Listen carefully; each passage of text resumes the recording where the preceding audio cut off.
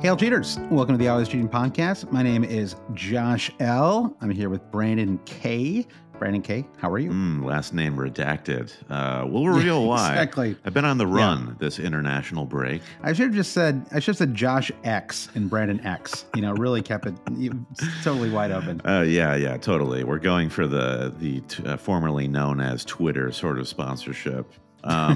Good. I'm glad to be talking with you. Sometimes international break pods, you kind of struggle for what do we talk about? It's like the next game week feels so far away, even though it's just a week away.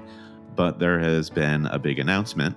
Of course, the double game weeks for Game Week 34 have officially been. I don't think. I don't think you should say of course, because I think it's it was kind of like a Saturday news dump, the way that sometimes like when the White House has bad news they want to share, they wait until 4:30 on Friday afternoon to share it. I feel like that was like the double game weeks sort of were dropped secretly during the international break. So the Premier League and their endless pursuit to thwart or make it trickier for us. I mean, I'm supporting the Premier League. I'm wearing my summer series T-shirt, which you can check us out if you're listening on the podcast feed. Of course, go find us on YouTube where you can see what I'm wearing.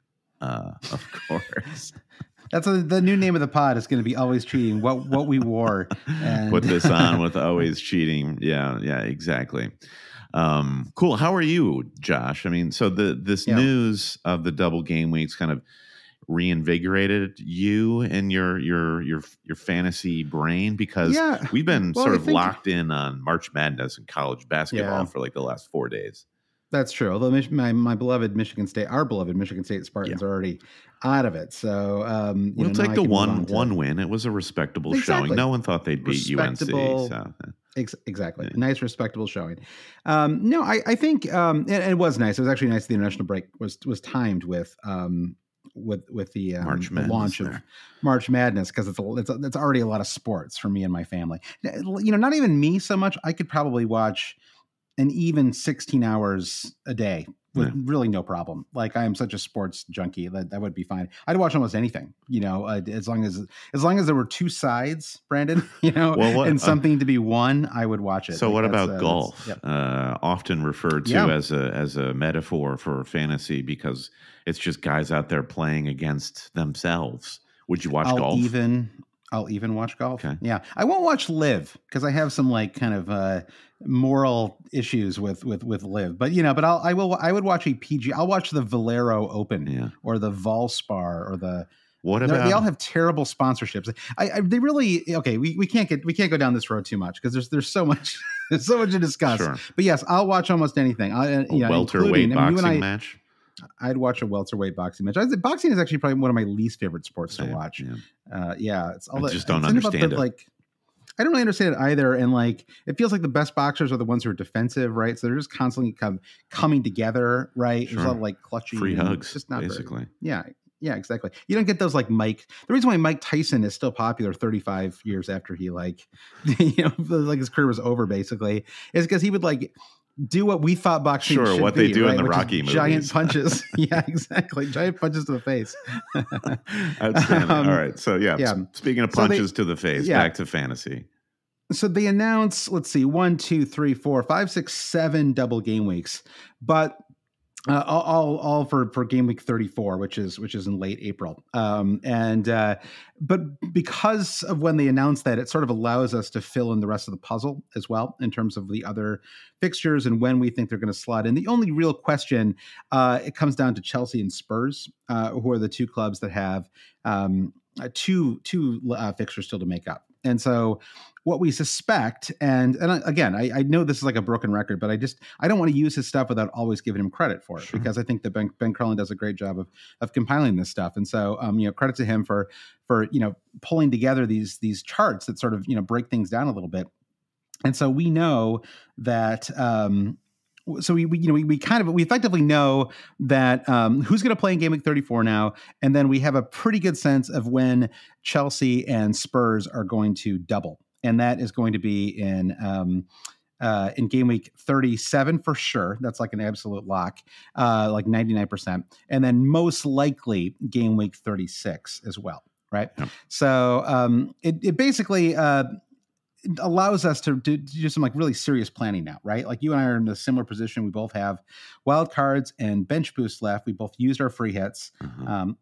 Unsuccessfully, like everybody else who free hit in 29. I think we have to say that, unfortunately. If I'd literally just forgot to activate my free hit and just started Anthony Robinson, I would have been in a better place than I was as things turned out. But c'est la vie, right? You have to always be looking forward, not backwards, Brandon, right? Yes. And especially when it comes to fantasy. What's the point in lamenting missed opportunities? So we have basically the big decision point now for those of us who still have a wild card, which is true for both of us, is do you wild card in order to target the doubles that are coming up, right? The 34 doubles, or do you wild card or do you kind of try to get to 34, try to basically field the best possible team using transfers, right? Because you have 5 transfer windows, right? Game week 30, 31, 32, 33, 34. There's 5 different weeks without any hits, right? Where you could build a team that is ready for 34, right? It's honestly quite a few weeks when you consider that you probably already have a number of these players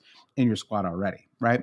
Certainly like Arsenal in my case. They're kind of the only, well, I guess Bournemouth too. Solanke is still hanging around a lot of squads. So now we have a reason to keep him. Exactly. So we have, there are a handful of players. It would not be, I don't think I could get to 11 necessarily.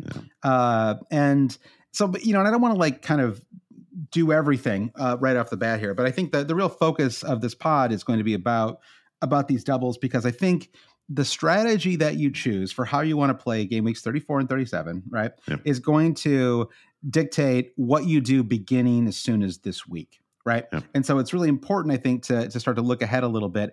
And one thing I thought, and I you asked me earlier if I was energized by the doubles, and I think I got there. Like there's a kind of moment when on Saturday when I saw the announcement, and I was like, I don't even want to like go there yet, because once you open that door, you're all you're going to think about. It's a lot of time, a lot of energy.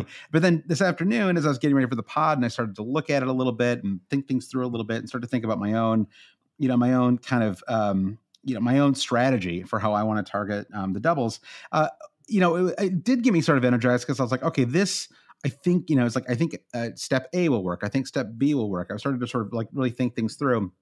And I did, I did find it sort of energizing. And I think one thing that I really liked too was because they launched it on Saturday, the benefit from kind of my perspective, maybe the people's listening to this pod too, is that I have not been inundated with strategy advice yet, right? Like I honestly don't know genuinely what the optimal strategy is for targeting these. So I have been coming up with my own thoughts and they haven't been sort of tinkered with by other opinions that I've sort of added to my head, right? And sort of maybe and sometimes cluttered it up, I think, right?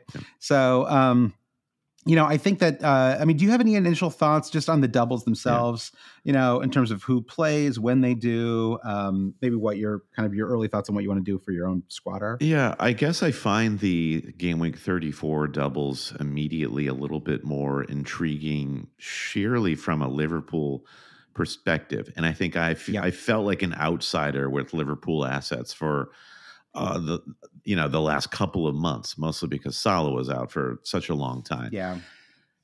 But so you pinpointed Arsenal and Bournemouth also, and those I think are really the 3 teams that I'm interested in 34: Liverpool, Arsenal, Bournemouth.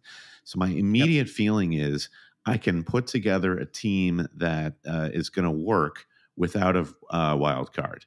But the problem, going back to Liverpool, is Mo Salah, and I'm really kind of struggling to figure out how to move the pieces around in my squad to get Salah in.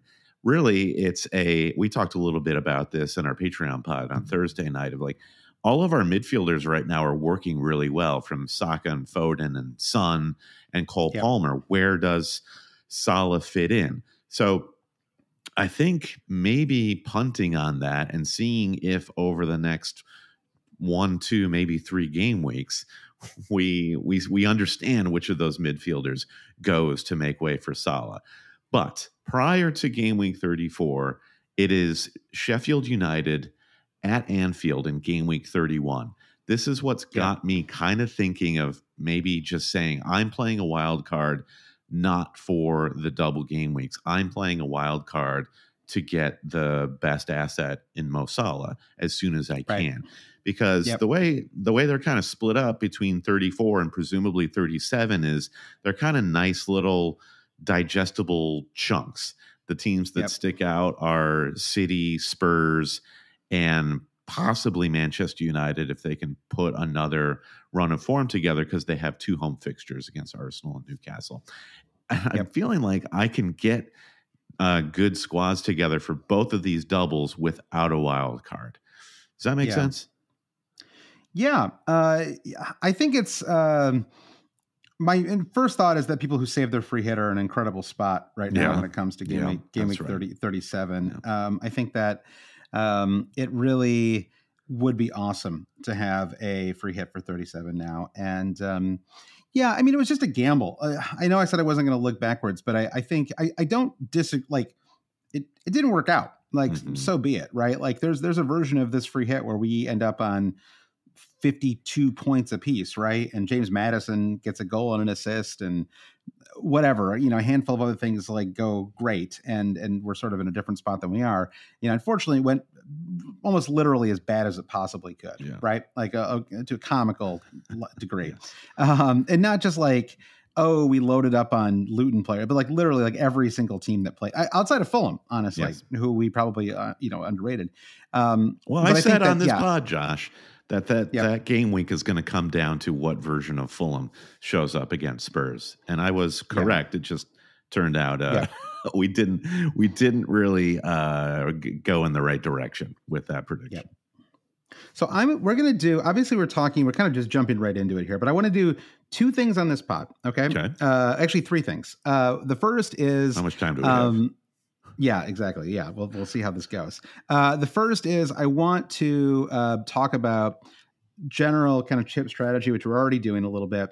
The second one is I want to talk about wild card players that I would target, right? Like I think a lot of people are ultimately, and I guess maybe I'm putting the cart before the horse here, but I think a lot of people are ultimately getting into wild carding in the lead up to 34, right? If not this week, the next week or very soon. And so I want to talk about the players that I would be targeting if I wildcarded. And spoiler alert, there's a very good chance I do that over the next couple of weeks. So I want to talk about that. So chips, wildcard strategy, and then I don't want to make the mistake of ignoring the game week in front of us, which is sometimes what happens when you have a big double that's announced. So once we sort of talk through things a little bit, we're going to talk about game week 30.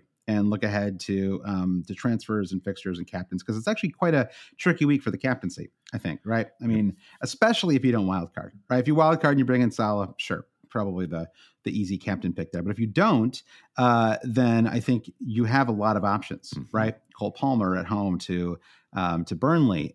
You have Son at home to Luton Town, right? Like just to name a couple. Or you could just go with Holland, right? I mean, a player who is kind of always a good pick. All the good guys are playing at home except for Arsenal. Who are away at the Etihad. Watkins, Solanke even. So this will really, I think it's a great differential week if you want to try to use the armband to get ahead. I think so too, because and Arsenal are arguably the best defense in the league, right? And so that obviously diminishes Holland's appeal a little bit as well, right? So that's kind of the game plan for this pod. So my thinking right now is I sort of 2 things. One is I think I'm probably going to go ahead and wildcard. Most likely, I think, in game week 31 instead of game week 30. Because, and the reason I think I'm going to wild card now is because I just think it makes more sense to bench boost in game week 34. I just feel like it's just a lot easier to fill up your squad with players that might return for you in 34 than it is in 37. I also am a little scared of game week 37 doubles in general. I think that they can be kind of trappy sometimes, right? Game week 37 doubles, like we're not talking about the house music here. We're not talking about house, but like I think like Man City almost certainly going to be in the title race still. I mean, maybe by 37 it's decided, in their favor or someone else's favor, but most likely I would expect at least two of the three teams that are competing to still be there, right? Coming down the stretch. So they'll have something to play for, but Brighton, Man United, Newcastle, like I'm just not certain we're going to have, like a kind of like a squad full of people that we feel really like good about, right? So that is sort of leaning me towards wildcarding early for Game Week 34. I honestly think it's really tricky though, and I think part of the problem, and there's actually an argument I think for free hitting in 34 if you still had it, is Chelsea in particular have a really nice run of fixtures in the next handful of weeks, right? But they don't double in 34. And even Spurs play they play Luton and Forest at home in 2 of the next 3 weeks, right? But it's very hard to have a strategy where you bring in Salah and keep Haaland and somehow keep Son in that squad as well, right? It's like you were talking before. It's like ideally you'd wait to see who to drop between like Foden and Son and all those players. So I do think it's really tricky. I think for me, does Cole Palmer survive a wild card in Game Week 31? I think he does. Yep. And I think the reason that he does is actually with an eye towards Chelsea's doubles ahead. Yes. Right. I think that would be the reason to do it because, and Haaland probably survives too for kind of similar reasons. Right. Yep. So you have Haaland, you have Haaland and Palmer. That's probably the only 2. And then the question would be whether it's worth having 3. Like maybe you could make an argument. Part of the problem is that if you're bench boosting in 34, Chelsea play away to Arsenal, which is, so it kind of, it turns someone like Malo Gusto into a kind of less than ideal option, right? For a bench boost. And like he'd be your weakest link almost certainly, right? On a 34 bench boost. But so maybe if it's like Son, I think Son is a really tricky one. I think all Spurs of the Spurs blanking in Game Week 34 kind of resolves the Salah issue in a way, right? Where Son just becomes Salah on a wild card or a free transfer if you can do it, and I think that's worth looking at. So I feel like that starts to make things a little easier as you size up 34. Yeah, I think it's really. I don't know. I mean, could you make an argument that it's just so hard to get a team for 37 that works that like you really should just hold your wild. Like the problem is, right, if you it's just really hard to target 34, right? Yeah. And just I know no one's like taking notes as we say this out loud here, but just as so Liverpool, Arsenal, Bournemouth, Palace, Wolves, Everton, Sheffield are the teams that double in 34. And we also strongly suspect, 99% likelihood, that Chelsea, Spurs, Man City, Brighton, Man United, and Newcastle will double in 37, right? No overlap between any of those teams. Yeah. And as you noted, Spurs don't play in 34. And we also are going to get doubles from Chelsea and Spurs, most likely in Game Week 36, 70% likelihood. So that really does mean you either pick one or the other. And so maybe, and again, like, I'm sorry if this seems like we're not like coming in super definitively, but I think like this is part of this, part of what makes this fun. And I guess I do feel kind of especially engaged right now is that it's fun to think about this stuff. Like it is not, to me, it is not written stone that there's like a very clear way that you should be playing these. Right. So I think you could make an argument though, that 1, 2, 3, 4, 5 transfers, right? Five transfer windows plus any possible hits, and just target 34, possibly without bench boosting, right? Would be the way to go, and then wild card in 35 or 36, and then with a mind towards bench boosting in 37. There is like an argument for that, I think, right? Yes. And it basically comes down to the depth of the teams that double. Right. In those fixtures. And also if you double in 35 and 36, it's a lot easier to have 4 or 5 players from Chelsea and Spurs, which you really can't do. Right.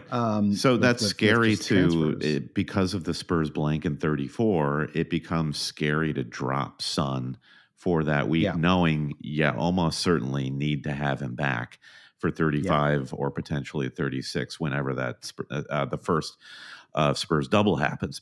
Yeah. So the wild card after 34 just relieves you of that Yep. responsibility, and you don't have to plan for that. So a free transferring Sun out ahead of 34, and I mean I think that's kind of like what I'm trying to solve is Yep. Sun out, Salah in, done. And then I'll just kind of like build a 34 squad organically through hits and free transfers. Then wild card in 35 to just blow it out for the home stretch, load up on Spurs and Chelsea, etc.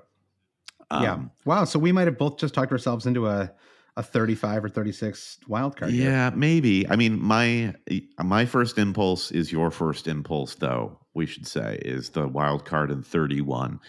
You know, the first game week after an international break is just always kind of a mess, and it's harder to predict. I don't really have an appetite to wild card right now heading into game week 30. So let's get our legs back, check it out, wild card into 31, get myself set. That's like where I am at right now. But yes, we have just built a very good case for wild card 35. So who are the best teams that don't double in 34? You have Man City. They play away to Brighton. So I think even if I were going all in on the doubles, I think I would most likely still have Holland. Manchester United have the plum fixture hosting Sheffield United. So this is, I'm not looking for opportunities to bring Manchester United players in, but that could be it. Yep. I just think it's tricky because, that is true. Honestly, I mean, it's not a They've great. Got Burnley right after Chelsea, that, also at home, followed by the double, which is it's like this Manchester United run starting in 34. Home Sheffield United, home Burnley, away Crystal Palace, and then a double with 2 home fixtures. Granted, they're not the best fixtures with Arsenal and Newcastle, but there you have it. It's almost like Manchester United they're going to be talked about a lot, I think, down the home stretch. Yeah, which we have barely done so far. Yeah, I'm not looking forward to it. I mean, not since game week 8 or something like that. I think there's, I think you can go either way. I think the real question is whether you're sort of okay not going all in on the double in 37, right? Because if you go for the double in 34 and you don't have a free hit, right, which is the case for not everybody listening, but it's the case for me and you, and so I guess that's kind of on our mind primarily. I think if you have the free hit, it just makes sense to just go ahead and I think the bench boost. I don't know. I mean, maybe it just sort of, again, it depends a little bit on.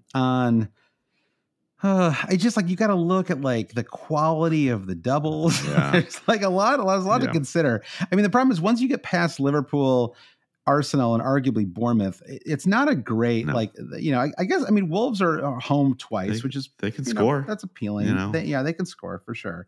I think that for me personally, I have two Arsenal players and I have 1 Bournemouth player. Right, so I have a total of 3 players across the 7 squads that double. I mean, effectively it's 6, right? Because I'm not going to be worrying about Sheffield, but they do double in 34 as well, right? So I have 5 transfers without hits, right? So, and that's assuming no injuries.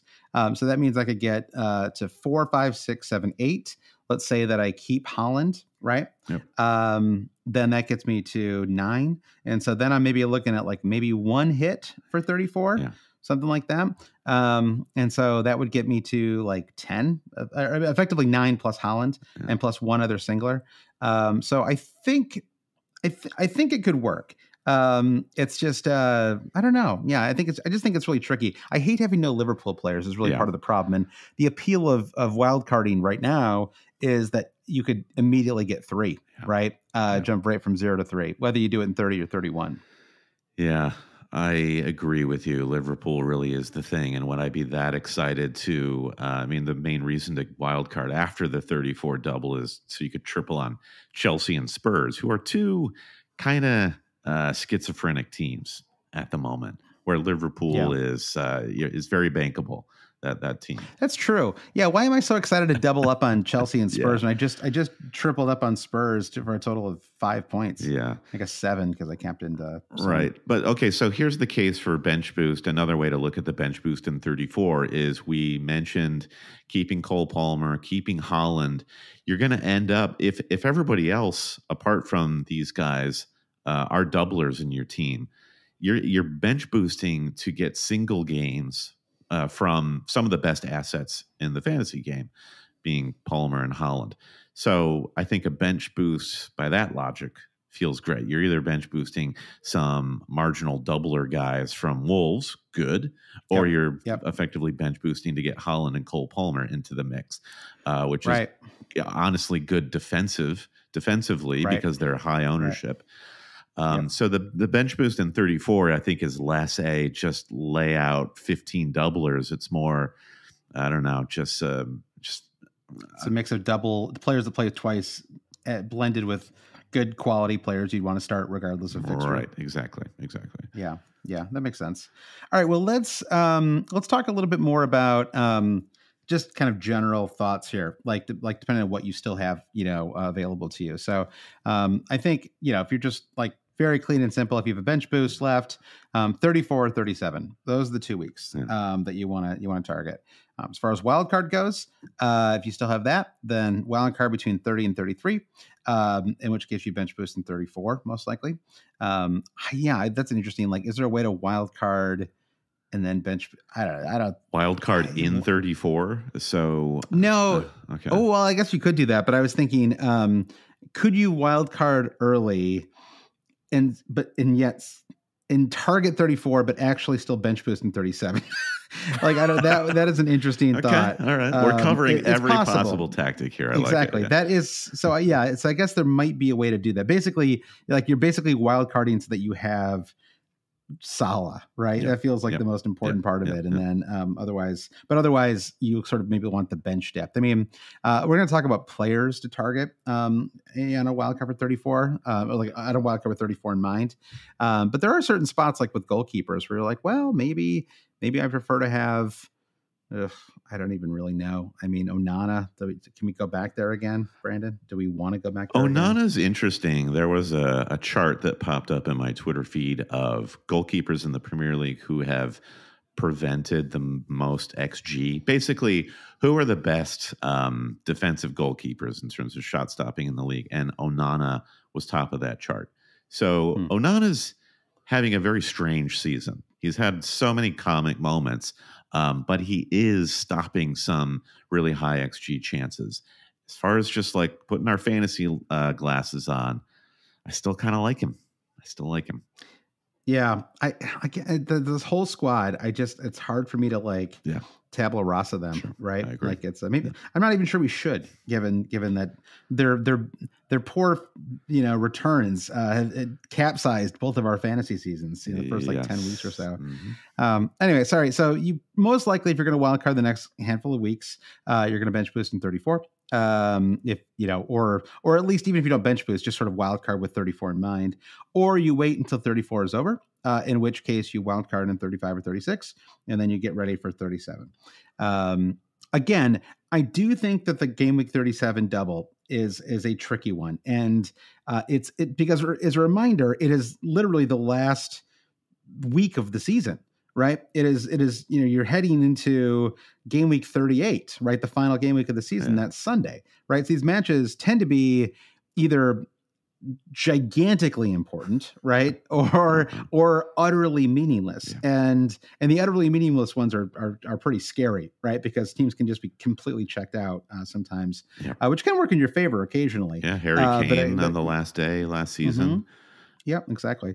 For some reason, in my head, I think of 38 as being a typically high-scoring game week, and 37 being a frustrating double game week. But maybe I'm, I don't know if that's backed up by results or not. So, all right. But let's say that you're going to wild card in the next couple of weeks, and you're going to look ahead to game weeks, with an eye towards game week 34, where again, Liverpool and Arsenal, two of the best 3 teams in the league, are playing twice. Right. It is a good spot to have 6 players from those two squads. The Liverpool is honestly in a slightly tricky spot right now, I think, in terms of who you'd want to target outside of Salah.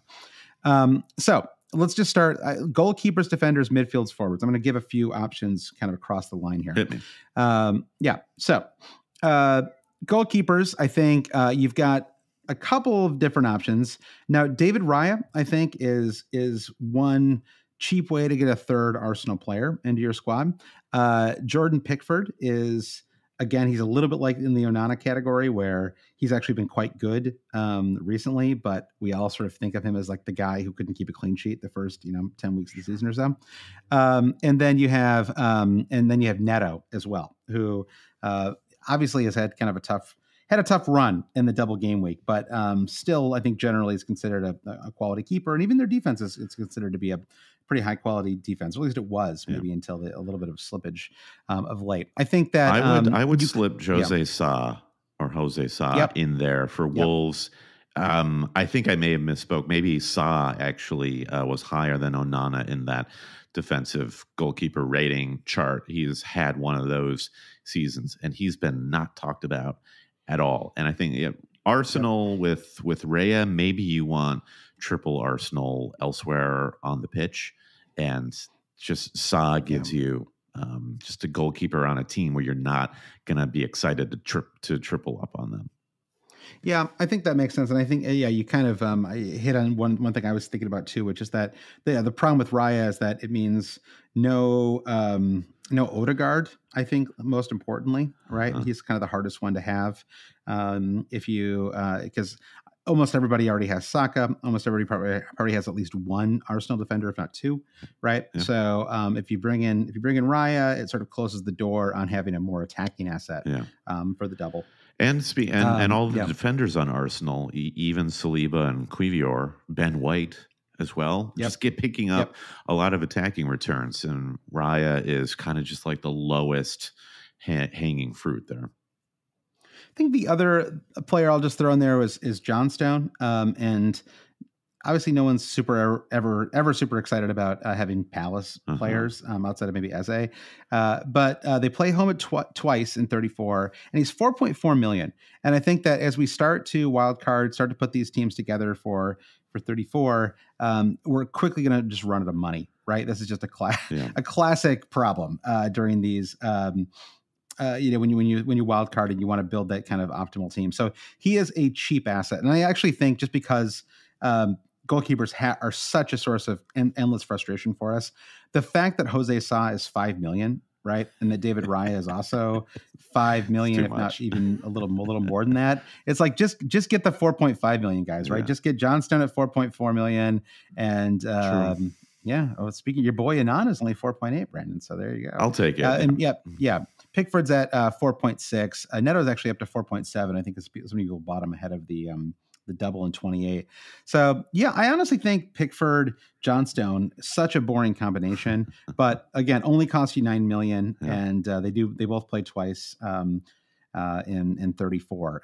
Everton also are home twice. I mean, the problem with Wolves and Everton is that they both had to play an Arsenal or Liverpool squad, right? That would I guess be the appeal of Johnstone, is that Palace play West Ham and Newcastle.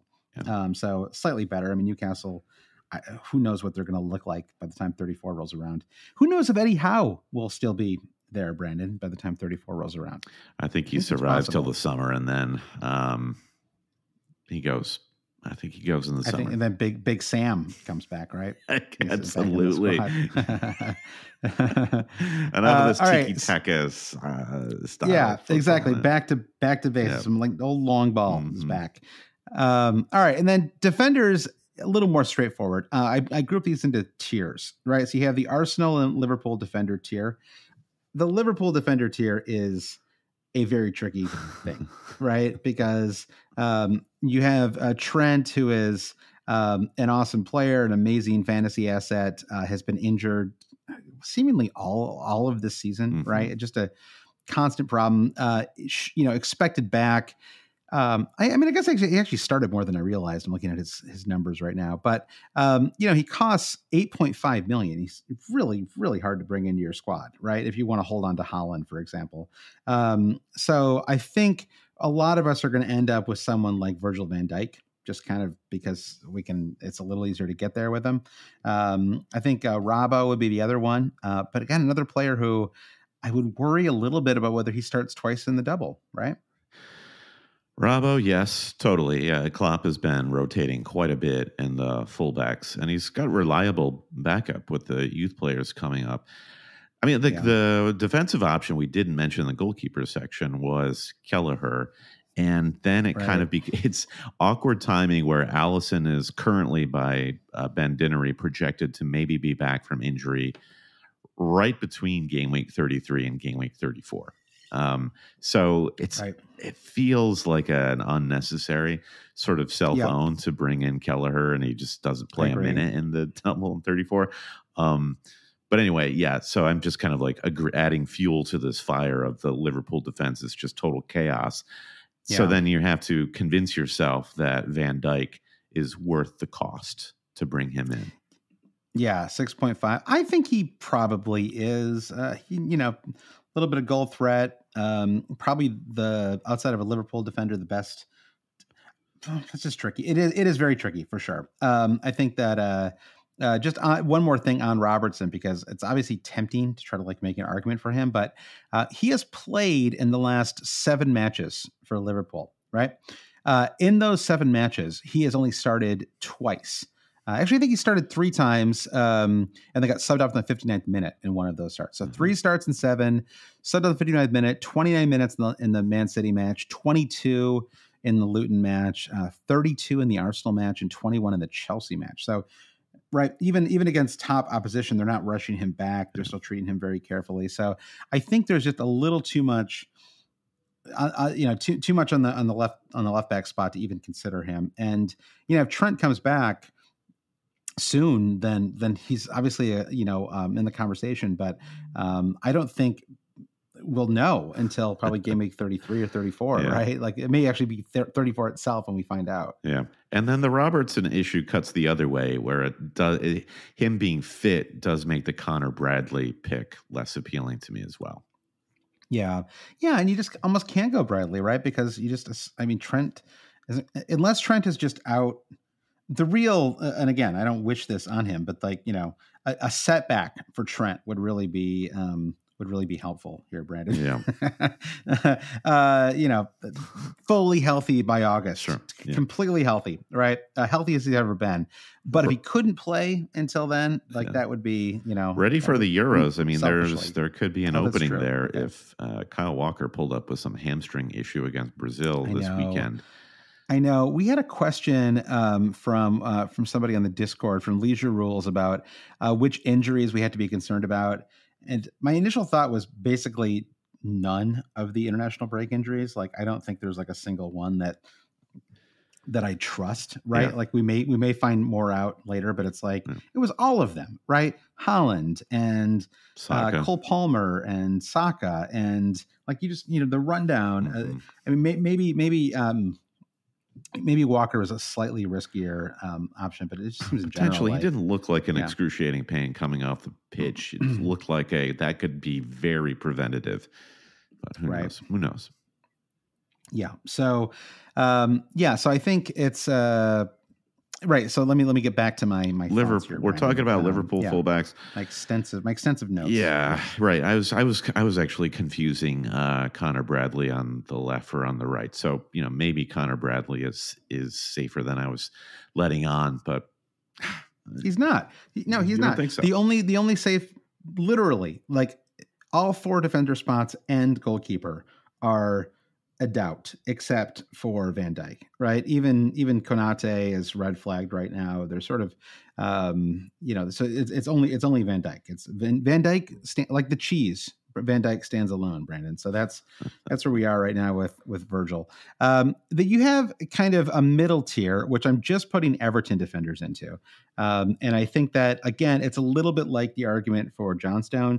They are so cheap, right? So even if you're not a believer in Everton, or you don't really want to be loaded up on Everton players, if you're bench boosting in 34, you might as well stick one on your bench because there's plenty of cheap options, and most of them are capable of getting some kind of attacking return. Like I'd rather have an Everton defender than like a Burnley defender, for example, right? Like not Burnley, Bournemouth defender. Yeah. I don't know. Bit of a coin toss there. Why? Tell me why. I guess it's just I trust their defense a little bit more. I mean, someone like Michaelenko is 4.6 million, 2 goals, 1 assist, 7 clean sheets on the season. Even Tarkowski, like just like a super solid, reliable like center back. I don't know. Maybe it's just that like it's just them conceding a combined 5 goals to Luton and Sheffield in the last couple of weeks. It's really change my perspective a little bit here. They have not looked good, right? Like so maybe like they're just, this is a total drive-by. So punitive measures against Bournemouth more than a celebration of Everton.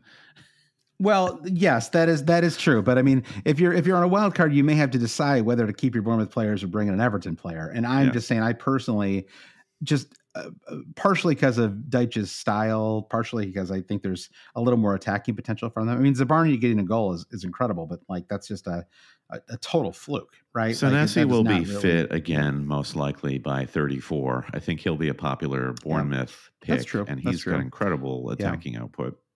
That's true. Bournemouth do play away twice, whereas Everton are home twice too. That's maybe the more kind of like cold and rational, angle as well. I get that. And then we get to our bottom tier, where your beloved Bournemouth defenders can be found, Brandon. Hey guys. You have Wolves defenders who are somehow even more disappointing than Bournemouth defenders, right? It's remarkable. Yeah. I mean, I think the 8 Nori dream, I've lived it, Brandon. We've all lived it. It's a dangerous game. He remarkably has double-digit returns in 2 of his last 3 matches, but I still am terrified to have him in my squad. 8 Nori is like a dream that you have a dream that, maybe it's sort of like provocative in nature. And then you wake up and you're like, what I would give to be able to fall back asleep and get back right to where I was in that really fun dream. But if you can't do it, you can't do it. And that's like 8 Nori is that dream. Your brain. Have you ever woken up from a dream and then fallen back into that dream? Have you ever actually had that happen to you before? I don't think I ever have now. I think it happened once, and it was incredible. It was like I think I might have been sick though, so maybe I might have been lucid dreaming or something. Sure, but it was like I remember it was like the whole night I was sort of drifting out of one dream. It was really I should have written it. You know what I need is a dream journal. Yes, you do. And yes. You've been telling me this for a long time, and maybe now I'll finally. I've been saying for a long time, Always Cheating would be made better if there was a dedicated section in every episode where we just talk about our dreams. Like a little Freudian corner. So you've got Kilman and I suppose 8 Nuri is the kind of high upside, who knows what you're going to get pick. It's just like they're just dangerous picks, right? Because like the problem, it's like Kirkez, right? Who everybody, ourselves included, were like, maybe Kirkez is the high upside. Why don't you go for it? Kind of pick. He plays 45 minutes, stinks, gets subbed off, doesn't even play the next match, right? So it's this is how I feel about 8 Nori. He's not like, you look at 8 Nori's starts over the course of the season, and it's a very inconsistent picture, right? Yeah, picture. So yeah. Then the other defenders are Palace, and I know you had you found joy, as they say, Brandon, with Palace defenders. I know you really enjoyed having who was Mark it? Gahey. Who did you have? Was it? Yeah. You had Mark Gahey. Yeah. Well, thankfully he's got a knee injury with an unknown return date, so Gahey won't trouble you anymore this season. I can't fall back asleep into that nightmare. Yep. No, they Joachim Andersen was all over Kings of the Game Week on Always Cheating earlier this season, and that was the curse of the king. Heavy is the head that wears the crown, because Anderson and that defense dropped off the map after we did that. Kings of the Game Week. His hair looks incredible on his profile picture on the fantasy site. It's like rarely do you see like. That's like a studio level hair. Like, it's incredible. He could do like a shampoo commercial. It's remarkable. He was paying attention when they said this picture day is on this day. And Joachim was like, I'm putting that in the calendar. I'm ready. Yeah. I know they do 2 picture days at my kid's school, and it's like it's one too many. Like the second one, no one does it. You do the one in this fall, the spring picture day. It's like we gotta get out of here. It's like the school year's gone on long enough. So I think, but I suppose Tyreek Mitchell has had some moments so far this season. I suppose Anderson would be the kind of safest pick, though. 2 goals, 2 assists, 6 clean sheets on the season. And again, they play home twice, so maybe slightly more. The idea of being doubled up, though, with Palace defenders, it feels like honestly, it's arguably too many, but it's certainly most likely one too many. But they are cheap, so they have to be part of the conversation. Football season may be over, but the action on the floor is heating up. Whether it's tournament season or the fight for playoff home court, there's no shortage of high-stakes basketball moments this time of year. Get in on the excitement with Prize Picks, America's #1 fantasy sports app, where you can turn your hoops knowledge into serious cash. You can now win up to 100 times your money on Prize Picks with as little as 4 correct picks. You can turn $10 into $1,000 with NBA, NHL, and college basketball entries today on Prize Picks. Prize Picks even offers injury insurance so that your entries stay in play even if one of your players gets injured. This week on Prize Picks, I'm selecting Giannis Antetokounmpo for more than 32.5 points and LeBron James for more than 8.5 assists. Download the app today and use code BLUEWIRE for a first deposit match up to $100. That's code BLUEWIRE on the Prize Picks app for a first deposit match up to $100. Pick more, pick less. It's that easy with Prize Picks. Hey, it's Kaylee Cuoco for Priceline. Ready to go to your happy place for a happy price? Well, why didn't you say so? Just download the Priceline app right now and save up to 60% on hotels. So whether it's Cousin Kevin's Kazoo Concert in Kansas City, go Kevin, or Becky's Bachelorette Bash in Bermuda, you never have to miss a trip ever again. So download the Priceline app today. Your savings are waiting. Go to your happy place for a happy price. Go to your happy price, Priceline. Get cash for clothes at Plato's Closet in North Charleston and West Ashley. It's so easy. Recycle, earn cash, repeat. We pay cash on the spot for your trendy, gently used clothing, shoes, and accessories. At Plato's Closet, we buy all seasons, all day, every day. It's time to clean out your closet and cash in. Bring in your denim, graphic tees, athletic wear, shoes, handbags, and more. Sell your styles to Plato's Closet for cash. Then, do it again. Plato's Closet, located in West Ashley on Sam Rittenberg Boulevard and North Charleston on Rivers Avenue. The midfield is a little easier, I think. You have a top tier, Salah, Saka, and Odegaard. And again, just a refresher, because we've been talking for so long here, Brandon, is these are players I would be targeting on a wild card if I was looking towards Gameweek 34. So the top tier, Salah and Saka, of course, right? Saka, not only does he double, but he's just been incredible form. Mm-hmm. Again, another one of these players that has a minor illness, I think injury. It was. So was it just illness? Okay, I believe so. So that's just as very mild as far as injury news goes. Yeah, and then Odegaard, who didn't work out for me, but has worked out for others so far this season. I am going to tabula rasa him though, Brandon. Blank slate with me and Martin Odegaard. Okay. I'm willing to get hurt again with Martin Odegaard. Okay, the muscular injury, says Dinnery on Saka, but okay. Who knows? Yeah, I'm with you on Odegaard. I think that he's just a fun player to own too, because he's so fun to watch and so involved in the attack. And Arsenal do a lot of attacking, and whatever I can do, like Saka and Salah, they can be very frustrating, as good as they are, when they're just like pinned to the touchline and they're just like so wide. Odegaard, it is so fun to have a fantasy asset who is so central. So I see a good opportunity there. Again, it goes back to who are you going to drop to have to pick up again? I think Foden and Son obviously loses out in 34, and I think Foden is just going to fall away over the next few weeks. It's a shame because he's been great too, and they play. Man City play three home matches in the next 4. Again, it would be an argument for waiting to bring him in if you're going to until 34, right? And just stick with what you've got. I do think just increasingly, I'm sort of the opinion that I want to wait until 31 before I kind of lock in. Mm-hmm. Whether I choose to wild card in 31 or whether I choose to wild card in 35. I don't think I'm going to do it this week. Man City Arsenal. It's like, okay, well, I don't really want to be tripled up with, it's like, it's already, it's a little messy. And so I think, and we haven't even gotten to what I think is a really tricky question, which is Ollie Watkins. But just to finish the thought on midfielders a little bit. So you have the kind of top tier. Salah is an obvious one. Saka and Odegaard.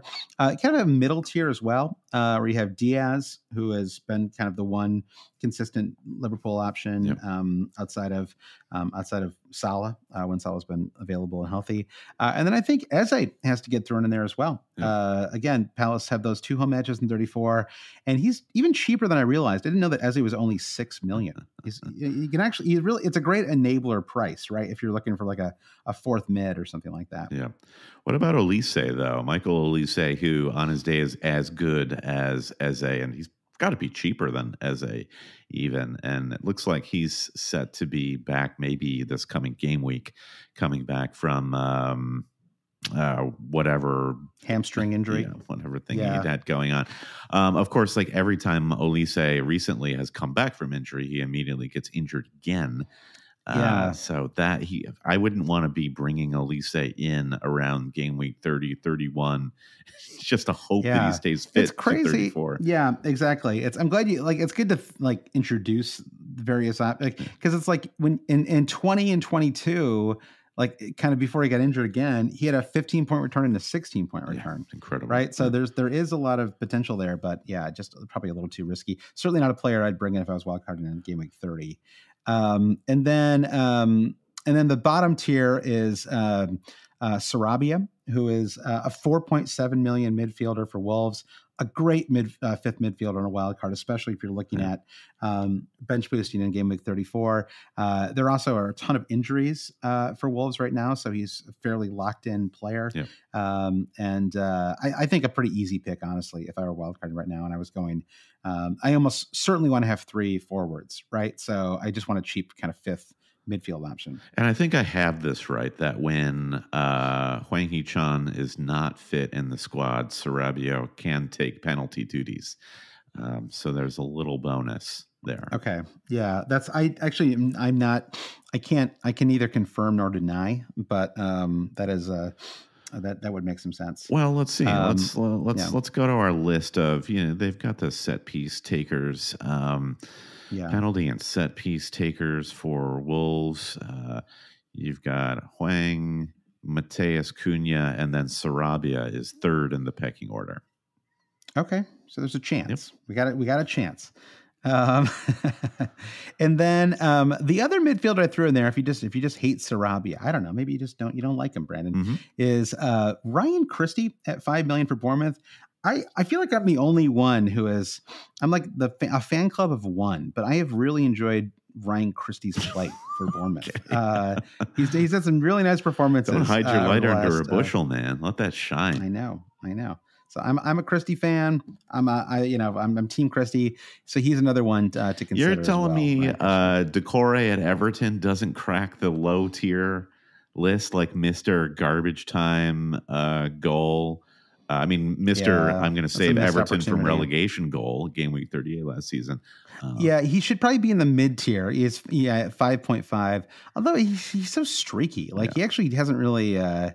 He hasn't had a return since game week 16. Yeah. What's biasing you is that you and I were at the Selhurst Park when he had that amazing performance against Everton.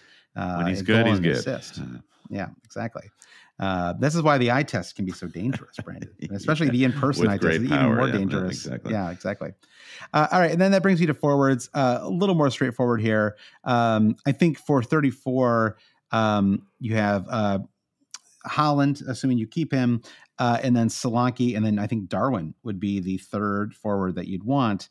And if you and I are kind of both the opinion that we hold Holland, especially if you're wild carding and you're going to need as many players from these doublers for 36, 37, it makes sense to hold him for that reason as well, along with the fact that he's just a perennially good option to have in fantasy, plays tons of minutes, and as he's the primary goal scorer and arguably the best team in the Premier League, right? So there's not we barely ever talk about him because he's such a fixture in fantasy, right? But I think the question is Ollie Watkins and what we do with Watkins, because Watkins does turn into Darwin very easily. Watkins does not double in 34, does not double in 37.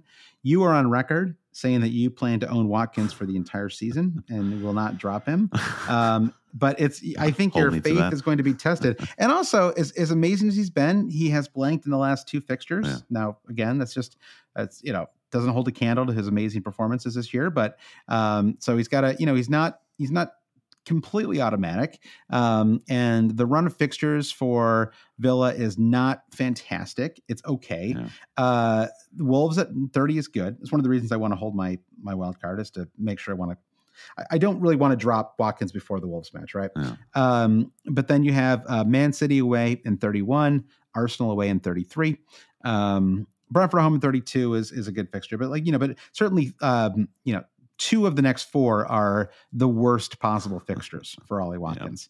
Yeah. So I think that the argument for dropping him is a pretty good one. And I think the fact that in 31, when he plays away to Man City, is when Liverpool host Sheffield at home, it's going to be really hard to avoid a Watkins to Darwin transfer that week, even if you don't wildcard. I'm with you. Yeah.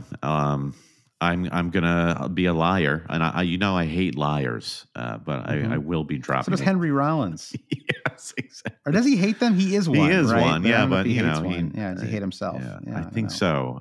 Was his tongue in his cheek when he was talking about himself being a liar? We'll have to watch the behind the music on VH1 to know more.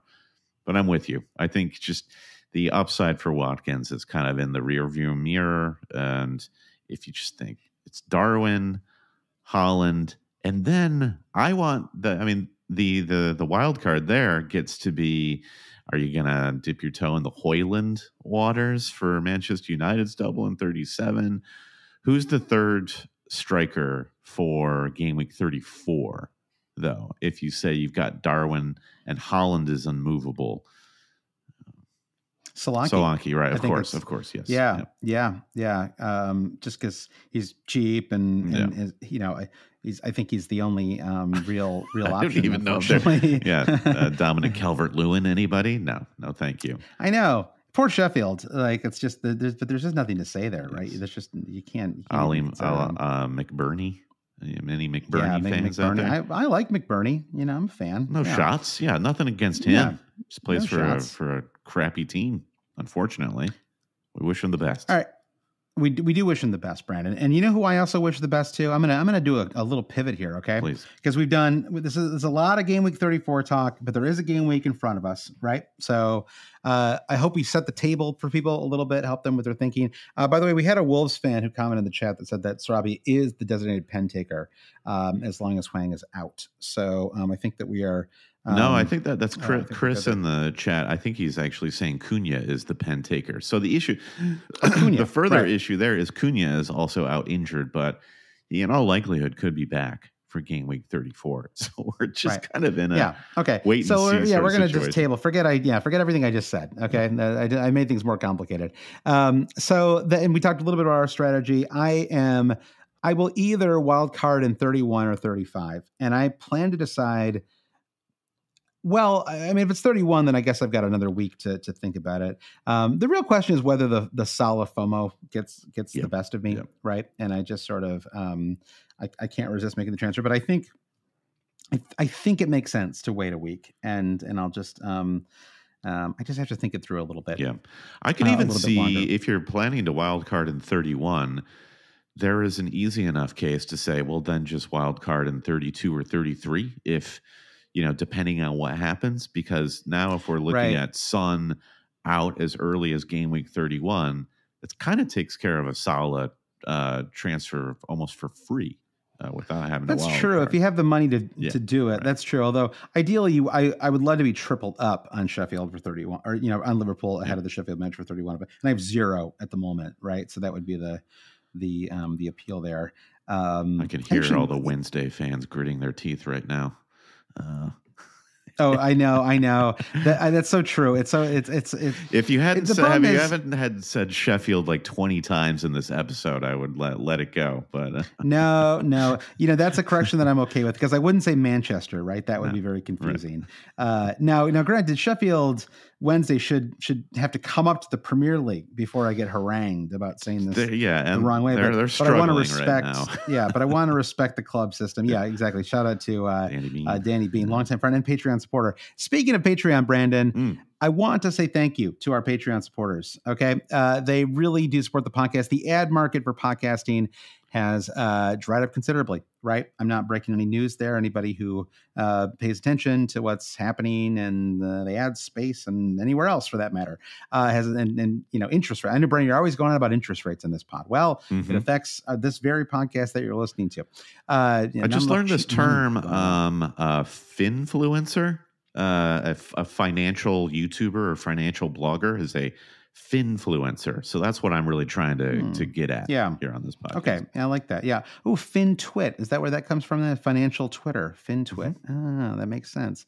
Okay. Well, anyway, so it's gotten trickier and trickier, and so the thing that keeps this podcast afloat is our Patreon supporters. And whether you want the extra podcast that we do each week, which we do, by the way, and it's a fun and loose pod. We did one even last Thursday when we had literally nothing to talk about, and we still banged out 40 minutes. So we do a bonus podcast. We have a Discord. People plan meetups all over the world. You've got your Toronto meetup coming April this 13th. Sunday? April 13th. Yeah. If you're in the greater Toronto area and are interested in meeting up on the 13th, send me a DM or whatever through our various avenues, and I'll get the details together and make sure you all know about it. Yeah, and I think we might be at Smithfield Hall in a couple of weeks as well on a Sunday, or Sunday, whatever it is, Saturday, the 6th, I think it is. Yeah. So lots of but meetups that happen all I'm not just exaggerating here, literally all over the world. They get planned on the Discord, as well as lots of private groups and all sorts of and chat about food and politics and. Do we have a politics channel? I wouldn't dare dip my toe in there, Brandon. Too dangerous. But we might have one. I don't know. We have a non-FPL topics channel. So maybe there we go. Put your opinions in there. But there's all kinds of fun stuff depending on what your taste may be. Food and music and gambling and all kinds of stuff. So you can go to patreon.com/alwayscheating to support the pod. And if you don't want any of that stuff, if you just like the pod and you want to say thank you, you can also go to patreon.com always cheating to just say thank you with even the lowest pledge level is an amazing level of support. It really does add up. So but thank you to everyone who does support the podcast, Brandon. So let's close out the pod though by looking at Game Week 30. The one right in front of us. It is what I like to call, what do I like to call this kind of game week, Brandon? This is a classic, an FPL classic. I can hear the can of FPL being cracked in a refreshing way right now. Classic. And I guess they have still not changed the clocks, which is wonderful. So that means that we get an 8:30 start, 11 o'clock matches. And then they have 2 bonus matches for us, Brandon, on Saturday. A 1:30 prime meridian and a 4 p.m. Okay, sweet. So there's all sorts of matches that happen on Saturday. A truly jam-packed day of footy, Brandon. And then Sunday, 2 great matches as well. You have or at least one. You have Liverpool host Brighton, and then you have Man City hosting Arsenal. And Man City Arsenal is a tremendous match, an incredibly important match, possibly the most important match of the season. Despite, Liverpool Man City was also a terrific match, but I think. Every week that you inch closer to the end of the season, when these top 3 teams play each other, it just takes on even more resonance, right? And well, it was the draw between Liverpool and City that kind of put everything in Arsenal's hands. If they win this game, that's true. Then they win out, which in all likelihood is not going to happen. But we'll see. But it is in their hands, which is great as an Arsenal, if you're an Arsenal fan. Exactly. Mr. Destiny, Brandon. It's a great movie from the early 90s. It charts, it shows you what could happen if you follow these different paths. It's pre-sliding doors. It was a real early. I watched Gwyneth Paltrow on Hot Ones this week. She was pretty good. talked a little too much about Goop for my liking, but yeah, I know this is sliding exactly. doors did come up. Now. Yeah. I mean, listen, you just mentioned it here on this podcast, so I think whatever she did worked, right? It's like, yeah.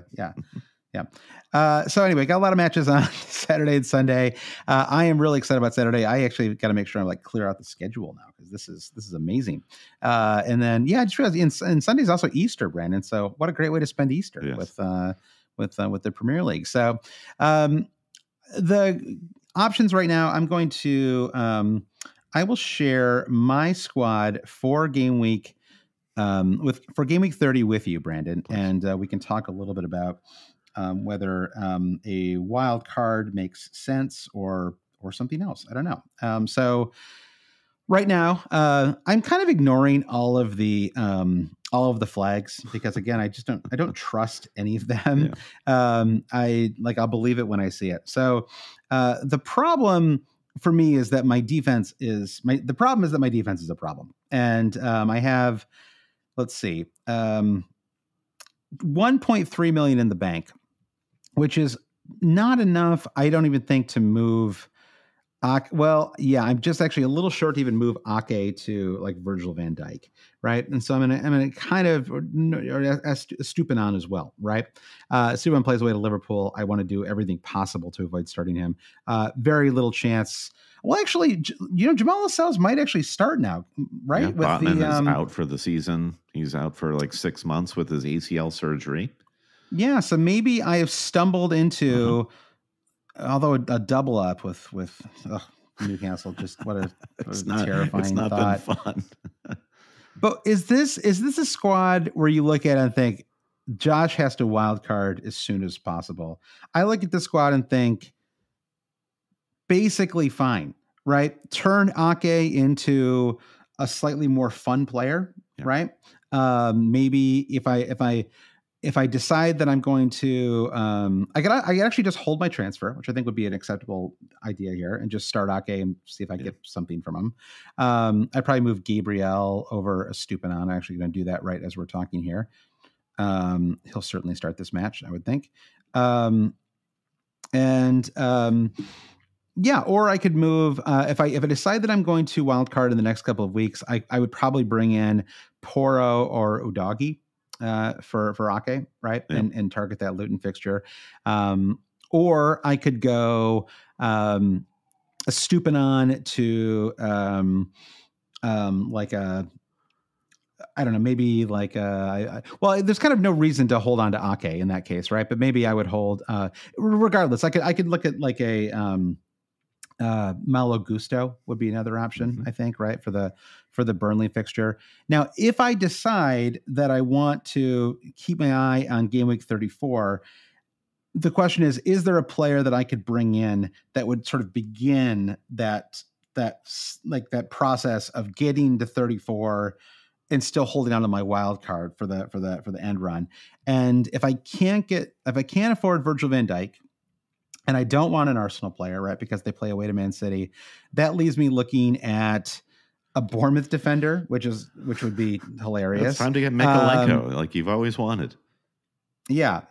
Well, honestly, maybe, right? I mean, that would be an option. I think. The other option, the options just aren't great, right? Like outside of Liverpool, it'd be Arsenal. I mean, I guess I could, if I really decided I was just going to like throw my hat over the fence and just commit myself to not wildcarding in the lead up to 34, I could just take a -4 right now, right, and just kind of like start the process, and just bring in Virgil van Dijk, and then maybe get him by I don't know. I guess I could downgrade Gordon to Sarabia, right, and just do that right now. So that would be one other option. Gordon was an interesting watch in the England-Brazil match. He was probably like England's best player. Honestly, Jude Bellingham didn't have a particular great match. I mean, England as a whole didn't play super well, but I was impressed with Gordon. He looked great. Ollie Watkins held the line pretty well too.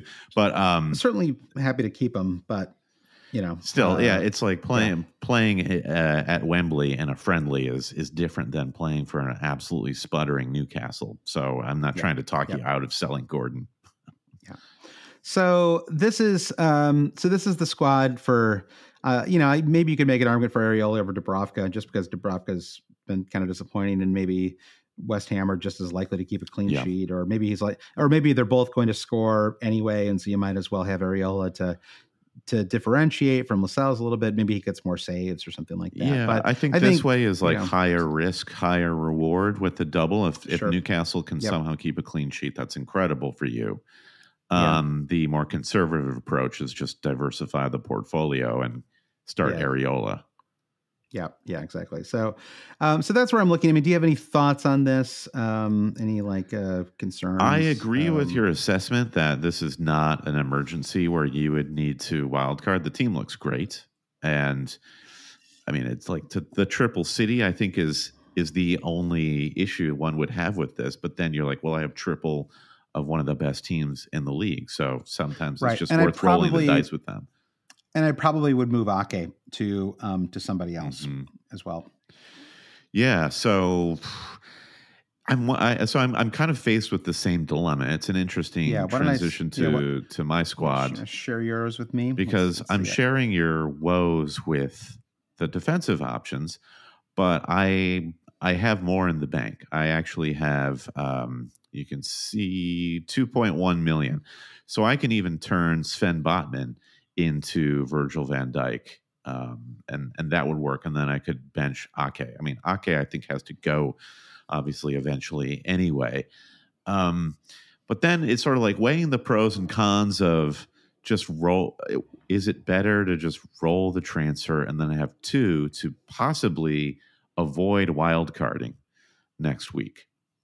And to spend that extra money that I have in the bank on a defender when I've been talking this whole episode about trying to turn Heung-min Son into Mo Salah, and I'm going to need every penny. So 2.1 plus, let's see, what's my sell-on value for Son right now? It's no, I mean, I'm on the wrong page. Doesn't matter, but you get what I'm saying. Yeah, I don't know what's going. Yeah, you've led me down. You get what I'm saying. I don't do I want to try to get instant gratification and spend all my savings on a defender like Van Dijk and forego that plan of trying to turn Son into Salah? That's what I'm afraid of. So that would be the argument for rolling or just turning Sven Botman into another 4.5 player into an Everton. You and I are like the only two people who still have Ake. It's so hilarious in your team. And so your defense feels like a problem. Yeah, that's a major problem. Yeah, and Kabore can't really be relied upon for any returns either. I mean, Pau Torres coming back and being fit, thank God, and I hope he stays that way, is a miracle for me at the moment. Yeah. I think the people who had some Bournemouth defenders are really in a better spot right now, right? Because you could just start them for the Everton match and easily hold your transfer there. Yeah. I think, because Botman, it's like you might as well move him, but again, it sort of goes back to what we were talking about before, which is what's the move that makes the most sense? I mean, if there was a way to turn, if there was some cheapy, this is tricky. You really can't go into 31 without Salah. I'm with you there, right? I think you can go into 31 without Darwin. That's fine. Darwin is chaotic, and he should never be that scary. But Salah for Sheffield is pretty scary. Like that's probably like triple captain in a single game week levels of scary, right? Yes. So I think that feels like the strategy either is you need to wild card into Salah or get there or figure that out. Someone was suggesting I move in the chat. I move Evan was suggesting that I move Salah, or that I move Gordon, into Eze, which does make sense. But again, if I'm thinking about freeing up a little extra cash, then Gordon to Sarabia starts that process. And again, I really just have to decide almost this week, right? Even before 31, I've got to decide when I'm going to wildcard. And I don't know. I just think it's really tricky. I think that it feels to me like the logic for wildcarding late is really built around that double game week, and whether that feels like double game weeks can be super frustrating though, right? Like they, and so it's like, does it make sense, or should I just I mean, because the argument for wild carding like this week or next week would just be like, I'm in a wild card to bring in a bunch of Liverpool players and they're great, right? They're an awesome team. And then I would have 3 of them and I have none right now. Right. And it's just like, you know, I can kind of do that and I can sort of maybe replace my keepers. And so that's kind of one point of view. The other point of view is like, okay, I'm going to drop all of my Man City players, right? I'm going to drop Foden, who's been great for me. I'm going to, you know, so it's sort of, I think it is, it's just, I don't know. Like, I don't think we should be on this pod necessarily suggesting a clear path, right? I think we can outline some options and people can figure it out for themselves, whatever makes the most sense. But I think for me, I see 2 paths that both of which make sense, right? And it feels like it's almost like a coin flip, which one is better. And I'm just going to decide in the next couple of days. But I think maybe holding my transfer is honestly the way to go because it just gives me maximum flexibility. I could still wildcard in 31 if I wanted to. But it also just gives me the option to really figure out what I want to do over the next handful of weeks. I watch your strategy with great interest as a podcast partner, and if it would be interesting if you rolled and then wild carded, because then that would be 2 free transfers that you have flushed down the toilet in the last couple of weeks. Because I think you had like 2 frees that you slept. Yeah, thanks for bringing me up for bringing that up. You know, ultimately I saved points. Yeah, on no, that, okay? I'm not trying to criticize. It worked I just out. think it's kind of interesting how it worked out like that. Yeah. Makes you go, All right, now I agree. There's not necessarily a clear path that we have to recommend right now, but we must for the captaincy. Now you can see here on the screen right now that I've got Cole Palmer captained and Heung-min Son vice. I think a lot of people will be a little twitchy on Spurs after their performance against Fulham. That was a good time for the international break, so they can wipe that slate clean. Son, always good for fantasy points. Where are you at the Palmer versus Son debate? I've got it on Son at the moment. I think I don't know. Fulham have shut some teams down at home, you know, and so I think it was more of a Fulham issue than a Spurs issue. Or a Fulham playing well instead of Spurs just being bad. Although both can be true, obviously. But I think my inclination is to go with Son. He's just we have almost a decade of, or whatever it is, how many years have been in the Premier League. He's got a great long track record. And, you know, I expect him to be very good at home as well. So, and I think that's fair. It's fair if you just want to go even farther out with that lens is Spurs, even though they laid an egg at Craven Cottage, have just been remarkably more consistent than Chelsea this season. And to pin any hopes on Chelsea is like, that's a much more fragile framework than saying I'm just going to roll with Son. So I agree with you there. If you had Salah, if you and I end up wildcarding this week and we get Salah, I mean, who knows? Like a bunch of injuries could pile up over the next couple of days, and we're kind of forced into a move, right? Yeah. But if you had Salah, would he be an auto captain for Gameweek 30? That feels like a strong way of putting it. I mean, he is home Anfield. Brighton defense bad. I'm just kind of going through the list in my mind. But let's see. Salah currently team selected by 24.3%. Like what part of that ownership are dead teams? Salah doesn't feel like he's poised to bury you. I feel like active managers are still like us going to be looking more closely at Cole Palmer and Son. So that's like kind of a case I'm making for having Salah. Just having him and not captaining him is an advantage. Yeah. I think I probably would for the same reason that I argued for Son a minute ago. He's like an even better version of that, right? Which is just like, it's a home match. He's super consistent, you know? I think, but I don't know that he's worth blowing up your team to get, right? Yeah. Like he's not such a runaway captain like he will be next week that you have to, you know, tear up your squad to fit him in. I think that I guess I would go Salah, Son, Palmer. That would be my top 3. And I guess I'd make Haaland the 4th just because he's Haaland. He's Haaland. We love you, Holland. I hope he's listening this week.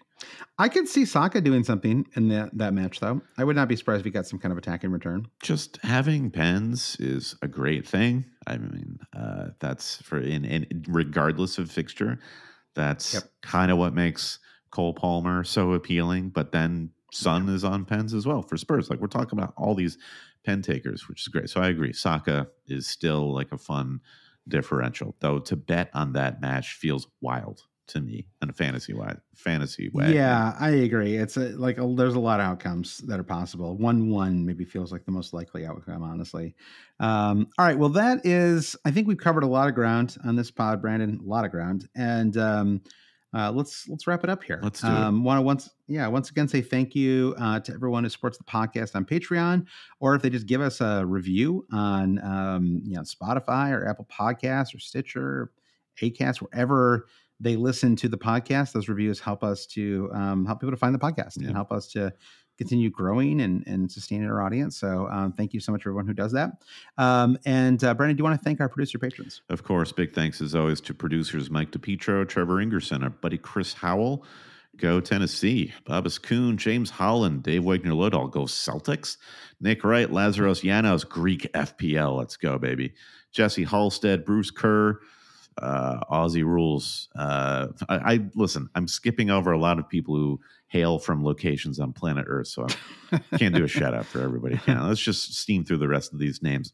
All love and respect to them. Brian Shin, Blair Jacobson, Todd Byerly, Andy Portlock, at FPL Merch, Kerry Swanson, Jefferson Turner, Buffalo Wild Mings, Francis Moore, Sam Shower, Caleb Robbie, Vulgar Paulson Kruger, Alex Holcomb, James Keatley, The Saint, Bob Fox, Craig Jackson, Shalin F. Kandakia, Terrence O'Donnell, Heath Cram, Thomas Tislop, Noah and Louise, Travis Grant, Linus Vennerstrom, Dan Parsons, James C. Matthew Skinner, Fred Jacobson, Brennan, Daniel Hart, Lolly, Ben Coombs, Eric Kite, Gareth H., Rune Sandberg, and Brian Clark. As Josh said, rate, review. Thank you to everyone who joined us on the YouTube Live and for chatting. We've got Assist the Assist, Chris Woodstock, the Wolves fan, Brian S., Evan Chowdhury, and so many, and our good friend Dugal as well. Thank you all for stopping by. Go check out the video on our YouTube channel at Always Cheating.